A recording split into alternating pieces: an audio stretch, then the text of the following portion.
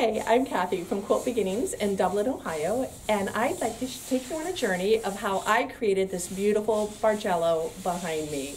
I love Bargellos, and they look so complicated, but they're really easy. So let's see how I did it. When I see fabric like this that has the whole color spectrum, I think how beautiful they would be if they were all in the same quilt together. Bargello gives you all the drama, but it's actually really easy to piece. So the first thing you need is a jelly roll. And actually this quilt is going to be 2 jelly rolls. We have one right here. There's 42 different 2.5-inch strips in this jelly roll, and they're graduated actually very much like we are right here. So you want to put them in a pleasing order.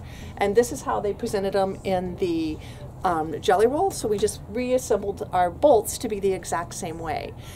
The 2.5-inch strips, however many strips you have, is how long your quilt's going to be times 2. So if you have 42 strips, you're going to end up with a quilt that's 84 inches long. So you can decide how big or how small do you want your quilt to be just by determining the number of strips that you use. I want to use them all, so I'm going to have a quilt that's 80 inches long. The first thing we do is we open up our jelly roll and we sew all of our strips together. So I'm going to just open this up and show you, starting at one end of the spectrum, and we're going to just come all the way to the other end, and we'll just slide this back and forth for you so you can see the full spectrum. That's actually going to be the length of my quilt, because once I go to subcut, they'll be going the other direction. This is step 1. One thing I want to tell you when you're doing it is you do want to make sure that your salvages are pretty close to lined up even, so you can see that they're all relatively even, because if the other end, you can see the strips aren't the same. Let me flip it over for you. The strips are not the same length, and so there's some staggering that goes on, and you don't want them to all stagger because it shortens up the amount of usable fabric you have when you're all put together. So make one side even, let the other side stagger. The other thing as I do is I press all my seams in the same direction. I'm going to make 2 strip sets of all 42 fabrics, so I will have a total of 84 strips sewn together in 2 different sets. One of the strip sets I'm going to press all this direction. The second strip set I'm going to press all the opposite direction. Then what happens when I go to sew my rows together, everything will nest perfectly. All right, I better go get sewing. Okay, now we have 2 strip sets sewn together that are exactly the same, keeping the fabrics all in the same order. The only difference between the 2 sets is one strip set is pressed one direction, so this one goes to the right, and this one is pressed the opposite direction to the left. When we cut our strip sets apart, this will be able to allow our seams to nest perfectly when we join our 2 strips together. We have one last thing to do before we're ready to start cutting. That's to take this end of our fabric, take it all the way down to the other end, and we're going to sew the fabric into a tube like this. So we're going to do a final seam of sewing the 2 ends together. We'll do that for both of our strip sets and continue, and then we'll go to cut. All right, so we're ready to go to the cutting station. I like to cut one of my strip sets at a time because doing both of them at the same time is going to be really unwieldy. These things are pretty big. This is a circular now. Every seam is sewn together, so I went ahead and put it, there's my final seam between the 2, so it makes a big circle. I like to stagger it so that a little bit of the seam is showing so that the seams don't end up nesting on, don't lay on top of each other when I go to cut. So I just fold it down a little bit, gonna lay it flat, then I'm gonna bring the other side. It's still way too big for my cutting mat, so I'm gonna bring it up. And again, I wanna offset those seams so that they're not stacking on top of each other. So I'm gonna smooth it out really nice and square. You ready? This is the scary part. And then we're going to start cutting. So the way that we cut this is really, really simple. The math on this quilt is super simple. It goes from 1 inch to 3.5 inches in 1/4 inch increments. So we're going to start at 1 inch, then 1 1/4, 1 1/2, 1 3/4, 2, 2 1/4, 2 1/2, all the way up to 3.5. Then we'll start cutting back down. 3 1/4, 3, 2 3/4, you get it. So it's going to be a circle. We'll get almost a full repetition on each of our panels, and we're going to continue. If we end up at 2 on this one, then we'll start at 1 3/4 on the other panel because we want to get the full wave effect, and you're going to see how beautiful it's going to turn out in just a little bit. Okay, when we're ready to line it up on our mat, I definitely use the mat and my ruler to keep myself really squared up to my strip sets. I take the top edge of my strip set and line it up along a line on my mat where I can still see the numbers above. I make sure this whole side, I'm going to cut off 1 inch is going to be my starting place. I want to make sure all those seam allowances or salvages are over the 1 inch line. So make sure that you're not leaving some salvage tucked up underneath, because that first strip set needs the full use of the fabric, no salvage. And I'm going to do a clean cut. So I put the edge of my ruler on top of the 1 inch line here, my 1 inch line there. I have my strip set square here and my strip set square to my mat there. Grab a ruler and I'm going to cut. Here we go. Okay, now I'm clean. Now I'm going to start with my 1 inch, then 1 1/4, then 1 1/2, and I'll go ahead and just start. I use the 1 inch line on my ruler, and I use the grid on my mat to give me 1 inch. It's a skinny one. The next one's going to be 1 1/4. So I'm going to lay the 1 1/4 line, and I don't know if you can see this, but I lay it right on the cut I just made. And then I can also use the lines on my mat to make sure that I'm exactly where I need to be. There's 1 1/4. My next one is 1 1/2. So I'm going to put the 1/2 inch line on the line that I just cut. And I'm going to keep going up until I get all the way to the end. Okay, I've got a lot of my cuts cut, but I'm actually to the end where I'm running off my mat and I need to shift my fabric. Before I do that, I really recommend getting these Merrill's numbered pins. They are awesome. And what I did was I just put a pin in order of each of the different strip sizes. So you can see they're getting wider, they're just going out, 2 1/2, 2 3/4, 3, 3 1/4, 3 1/2, etc., and then back down. I'm going to lift these all up, keeping them in order. We haven't done anything with pulling seams apart yet. That's going to be the next fun. And I'm going to shift my fabric and continue cutting. Okay. So I finished cutting my first stack, which is stacked right here, and now I've laid out my second stack with all the seams pressed the opposite direction, and I continued where I finished. So I didn't finish all the way back down to 1. It took me 3 more cuts to get back to my 1 inch square.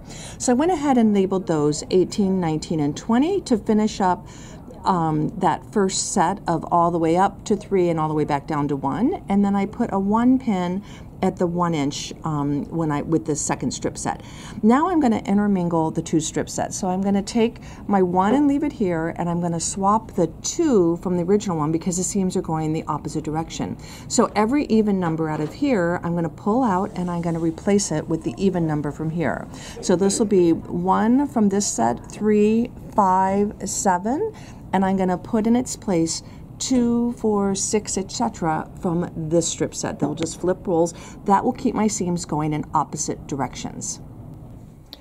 So here I've laid out all my strip sets in order. 1, 2, 3, 4, 5, 6, 7, and so on, all the way across my quilt. And now is where the magic really starts to begin. Okay, so now we're ready to start pulling apart our strips and lining them up on a design wall. It's really helpful if you have a design wall at your house, but if you don't, you can use your floor. These strips are really long. They're 80 inches long, 84 inches because I have 42 fabrics, so they're really, really long when they're opened up. But all we're going to do is we're going to start at our number 1, and we're going to pull out, we're going to pick where in our long chain we want to divide the first one. Then we're going to rotate the fabric up 1 for 2, up 1 more for 3, up 1 more for 4.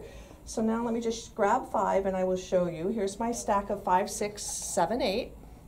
I'm going to pull 5 off the top, and it's not split yet, it's still sewed in a tube.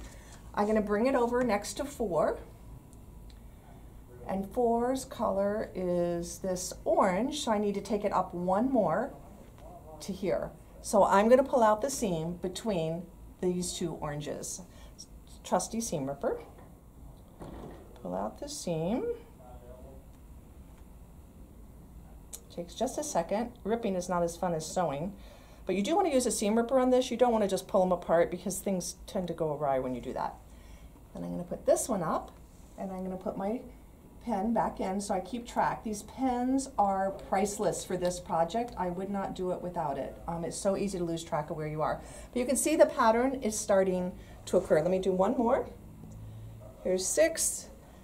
Again, it's still sewed in a ring. I'm going to bring it up. I just put this orange is at the top, so I want one more. So I'm going to cut it between these 2 oranges. And each time I'm going to just rotate up one more square, and it's going to form an amazing design because we staggered our cuts from 1 inch to 3.5 inches and back down using 1/4 inch increments. I think I'll start sewing. So here we are. I've got all my strips pulled apart now. Look at how pretty they are. It's definitely starting to look like a quilt. We're just about ready to sew. I'm going to give you a couple little tips and trips for that, and then we're really close to finishing up our quilt. Okay, now that our strip sets are all laid out, we want to make sure that we keep our numbers associated with each strip set. It's going to make it so much easier when you go to the sewing machine to keep track of where you are. They all start looking the same after a while. Normally what we do is we always flip from right to left. This is strip number 4, this is strip number 1, 2, and 3. But if I put 4 on top, my even on top, and I go to line it up, all my seams are going up, which means that as I'm sewing, I'm hitting each one of them with my sewing machine foot, and it wants to flip the seams. So I did grunt through that with sewing 2 to 1, but I decided by going ahead and attaching my 3rd strip to number 2, now when I flip 5 to 4, the seams are going to be going in the right direction for me, and they'll continue to do that as I go all the way across. At one point where I change my strip sets, I may have to one more time sew an extra one on, but always make sure that the seams are going not up when you're approaching the sewing machine, but down. It's a lot easier. Okay, here we are at the sewing machine. I have strip 4 and 5 because I've already sewn 1, 2, and 3 together to get my seam allowances running the right direction. And I'm not worried about the tail ends of my strips. They can do whatever they want. I just want to worry about this little area that's leading into the sewing machine because we want to make sure that every single seam matches. I am not a big believer in pins, especially with a project like this. There's so much shifting and flex in your seams. I don't want to be tugging and pulling, but I do want to nest every single one of these. So the good news is now my seams are headed in the right direction because I sewed that extra strip to my first strip set. So this one, the back one is all going up and the top one is all going down. So you can see that they're going to nest really nicely together. I'm going to put a stiletto there. I'm going to go ahead and take that pen out just so I don't cut myself. I'm going to put my presser foot down, and then I just worry about the next seam coming up. So here I am, and I want to make sure my fabrics are right together, and I'm going to do my scant quarter, and I'm going to look at the next one. And you can see how much easier it is when the seams are going in the right direction. The next one, I just keep lining it up, holding it with the stylus. So we're not speed sewing like we could with our strip sets. Putting it together. If one strip is slightly a different width than the other, you want to make sure that you ease that in. You don't want to have accumulate slippage in your seam. Keep going. You can see this is a tiny bit of fullness on my top one. Either the strip sets weren't cut exactly the same or my seam allowance was slightly different. This one happened to have flipped. I got it ironed the wrong direction, so I'm going to flip it back the way I want because I like them when they butt against each other. You can see it. And there we go. Oh, I used my finger instead of the stylus. Okay, I'm going to carry on all the way to the end. Okay, I finished sewing my very long strip. They're so pretty though, together. And now it's time to iron, and I just wanted to give you a couple of hints about that as well. We don't want to inject any bowing into our quilt. We want to make sure that it stays nice and square. So we want to stay really square on our ironing board. We don't want to be pushing it into a curve like this. So we're going to stay square. Whoops. I'll put this back up on the ironing board. It's just let it kind of rest up there.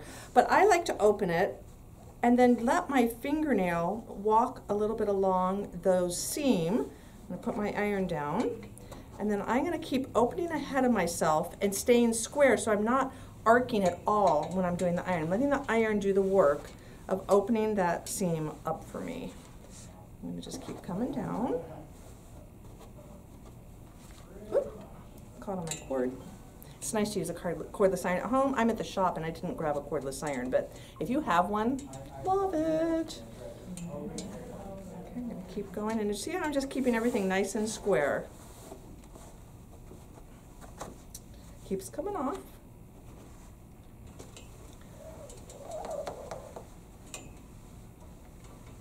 Just letting my fingers help direct it.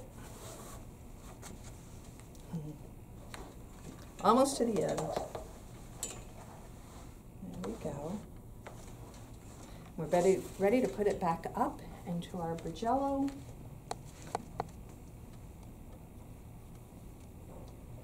And this is my 4 and my 5. And I would just keep going with pairs all the way across, then take my pairs, do the next set, and pretty soon your whole quilt is going to be together. Okay, so we've gotten to the end. All our strips got sewn back together. We got it quilted and bound, and our journey is complete. I hope you have a great time making your own Bargellos, and I'd love for you to bring them in and show them to us. We'll see you soon.